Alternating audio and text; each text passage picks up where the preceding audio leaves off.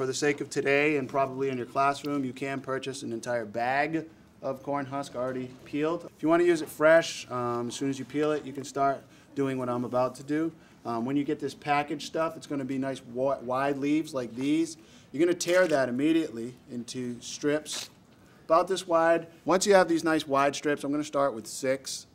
I'm going to use this little thin one as a string, and the first step is tying those 6 strips together. I use the pointy ends. This is pretty simple, pretty basic, but this is something I have found can be easily done with smaller hands and younger minds. This here is step number 1 completed. I've just tied all 6 of these husks together at the pointy tips. A little tug just to make sure that knot's tight enough, because obviously we don't want this to fall apart halfway through. Right now I got half on one side of my finger, half on the other. This is where it gets tricky, trying to teach the kids how to turn it inside out. Basically, you want to hide the knot for step number 2. If you can't just flip one side over like I just did, you can actually grab these tips, turn the whole thing upside down and peel it like a banana. Whatever you got to do to hide that knot. Some of these trouble, pesky, long strings may stick out. Try and tuck those in as best you can. But once you're satisfied that your knot is hidden, you will use another strip, another thin strand, very thin, yet very durable. And you will tie, once again, you're going to make this knot probably about 1 inch, maybe 1.5 inches down, because you're creating the head and the neck as you're making this second knot. So this is where you're starting to get specific with how they want their action figure or doll to look. If you have one of these body strips left, you can tear that in half. For children who are in Cub Scouts, Boy Scouts, maybe even the Girl Scouts, you can get 3 strips and braid the arms.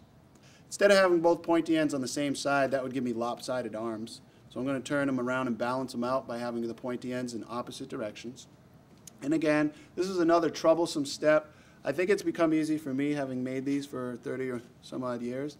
But twisting the two together makes it a little easier for me to form the knot with the husk itself. And while the knot is still loose, I'll slide the knot to tighten it. And usually that'll allow me to get that knot right at the very, very end of the husk. And that will symbolize 1 hand, 1 arm, 1 fist. Okay? So obviously, to balance that out on the other side, we're just going to flip it over, and I'll be able to demonstrate that one more time, since it was a little tricky. Twisting it a little bit allows me to make the loop, tuck my end in to create the knot. And without pulling it, you can see if I pulled it, it would be right in the middle. So while it's loose, I'm going to slide it out to as close to the end as possible. Scissors, you can trim anything like that. You can trim some of these unsightly strings afterwards. Once you find the middle, as we did before. But once you have your arms, whether they're braided or whether they're just 2 strips, you can put them in there as best you can, securing them in the body by also creating a waistline. If you were making a female doll, this would be complete once you tied her waistline, once you made her. If you wanted legs or you wanted pants on your action figure, it's as simple as tearing that bottom section into 2 equal halves to represent 2 equal legs. If you chose to do that, you would need 2 additional ties. And that pretty much is where I usually leave off the students. This is an activity that I normally sit down with the children and walk them through while we're in the classroom when I visit. It helps them to hopefully retain some of the knowledge, because I'm hoping that every time they look at this on their bookshelf or whatever at home, they'll remember me, hopefully the good times we shared, and more importantly, some of the information that was conveyed. I always encourage the children to go home and share this information with their parents. You know, how great and proud would the child be bringing home this action figure, like, hey, I made this with my own hands from corn husk. I'm not throwing away the corn husk next year. So hopefully that will be a hit at the next cookout when you're peeling all that corn on the cob. But I also tell the children that, you know, you cannot put a face on these. I explain that you can paint them in so many different ways. You can use markers, or you can use the traditional paint, crushing ochre and minerals to make paint. Tattoos we did do, and if you wanted to just put a pen tattoo on the doll or action figure, that's appropriate. If you had old pants at home and you wanted to cut up some jeans, make their own Levi's and some Nike sneakers, that's fine. You can cut up a pizza box, make an iPod. This is great.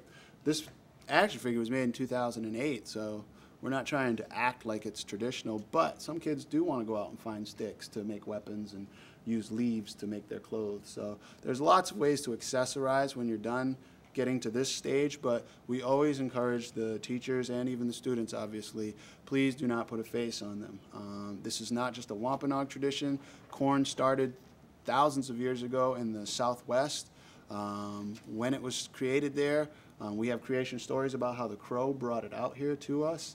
And we teach those stories, but we also teach the children they should not put a face on the doll. There's a cool part of that. The doll can be anything you want it to be on any given day. Some day it can be Judy, the other day it can be Annawon. Either way, it can change its identity. But this is not a Wampanoag belief, like I said. Every tribe that I've come across who has made corn husk action figures, I've always asked them how they believe about the face, and they always answer the same as we do, that they were never intended to have faces. I simply try to tell the children, you know, it's a respect issue. You know, it's something that the culture doesn't do. We're asking you kindly not to do it. Obviously in school, I know we promote a lot about respect. Taking your hat off maybe, you know, standing for the Pledge of Allegiance is a sign of respect for certain people. So it's a simple respect issue that it's a belief that we should not do that, and we would appreciate it if you wouldn't. So a lot of the kids, they seem very open and receptive. Okay.